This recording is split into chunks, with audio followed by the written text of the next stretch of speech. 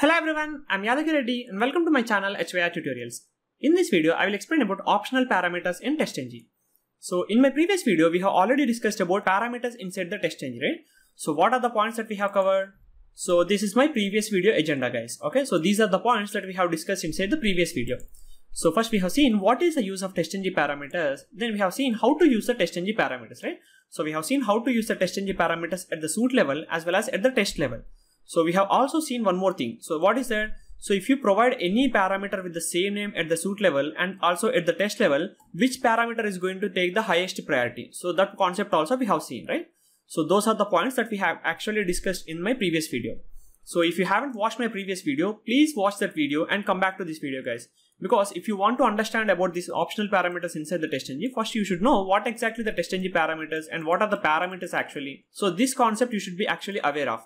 So if you don't understand these concepts, if you don't know what exactly these TestNG parameters and all, it is waste of time to watch this video, guys. Okay. So without this TestNG parameters knowledge, if you watch these optional parameters inside the TestNG, you will not understand anything. So I will request you to watch first TestNG parameters video, then come back to this video, guys. So if you have already watched the previous video, please continue watching this video. So in this video, we will mainly focus on the optional parameters inside the TestNG. So this is the agenda for today's session, guys. So first we will see how to use the TestNG optional parameters. Then we will also see how to pass the default value for a parameter inside the TestNG. So these are the points I'm going to explain inside this video. So first, what exactly these optional parameters are? So here basically parameters means you have to pass the value always, right? So that means we are actually passing the value every time in the parameters, right? So in the optional parameters, by the name itself, you can see these are actually optional. That means even though if you don't pass any value, still the parameters are going to work.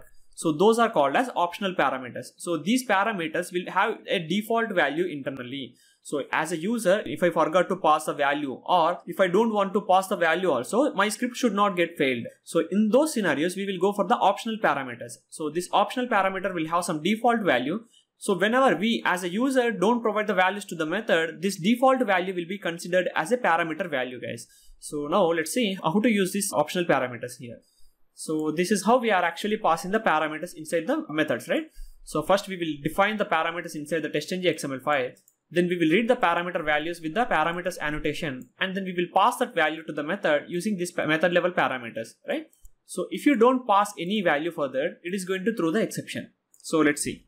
So I'm not passing the browser name value here. So let's remove the value from here also.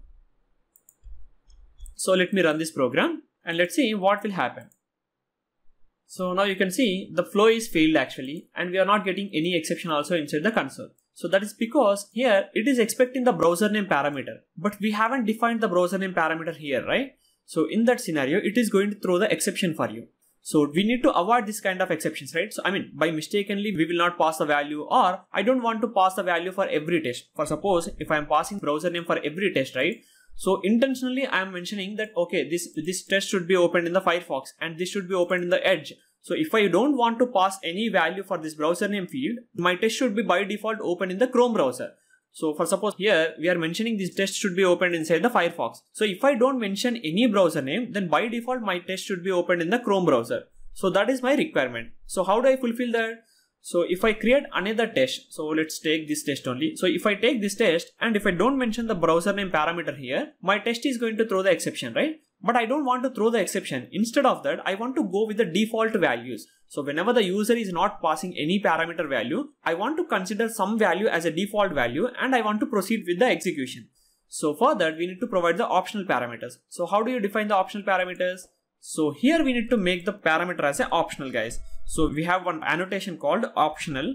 So that annotation we have to use inside the method. Here we have some test method. So inside the test method, we are passing the parameter, right? So whatever the value we are capturing here, that value we are passing into this browser name parameter, right? So what exactly I need to do is, I need to make this one as an optional field. So here now we made this one as an optional parameter, but we need to pass some kind of a default value also, right? So that means whenever the user is actually not providing any value, we have to go with some default value. So where do you pass the default value? So here inside the optional annotation itself, we need to pass a default value. So we need to mention like this. So I will say Chrome browser. Fine.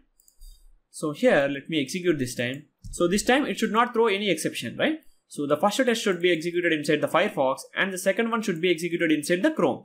And one more thing guys, whenever you pass the parameter value, then whatever the optional field is, right, this default value, so this will not be considered. So as a user, if you are passing any value, then this value will have the highest precedence guys. So this value will not be considered. Only the TestNG XML value will be considered. Okay, whatever the user is actually passing, that value only will be considered. So if the user is not actually passing the value, then only this optional field value will be coming into the picture.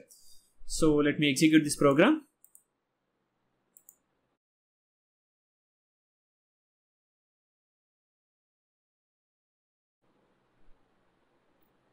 So now you can see the first test is actually opening inside the Firefox browser, right? So for the first test, we have actually provided the parameter value inside the TestNG XML file. So that is why it is opening inside the Firefox browser.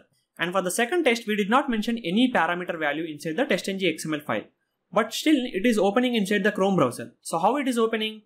So we have made the parameter as optional parameter. And we have also provided some default value to the parameter, right? So whenever you don't pass any value to the parameter, by default, it will consider the default value of the parameter, okay? So where exactly this default value is present? So whenever you mention any parameter as an optional parameter, you are going to pass some default value also. So this default value will come into the picture when you don't pass any value from the TestNG XML file guys.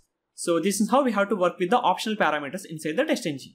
So this is a very easy concept guys. So if you don't want to pass any parameter value, then we have to make the parameter as an optional parameter. So whenever you make the optional parameter, we need to provide the default value. So whenever you don't pass, whenever as a user, I don't pass any value from the TestNG XML file, by default, it has to take some default value, right? So the default value is nothing but this one. So when you make any parameter as an optional, we have to provide the default value. So with this default value, the execution will be continued. So that is about this video guys. I hope you enjoyed this video. If you like the video, please hit the like button and also share this video with your friends. Thank you for watching. Bye bye.